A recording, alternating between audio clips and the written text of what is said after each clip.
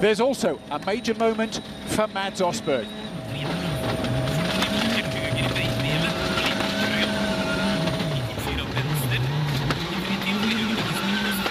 And it turns out to be a cliffhanger.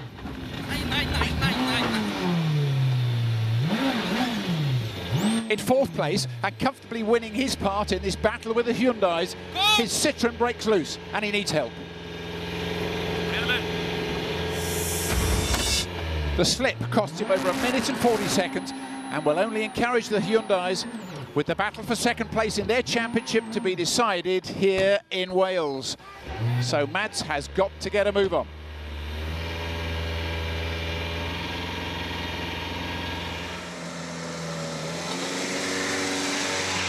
Mads, late to the end of the stage. Why? What was wrong? Yeah, I tried to play this safe and it cost me off. I almost spin and instead of continuing I tried to control it and just so stupid. Compare rival drivers with thrilling onboards at every stage of the rally. Get WRC Plus now.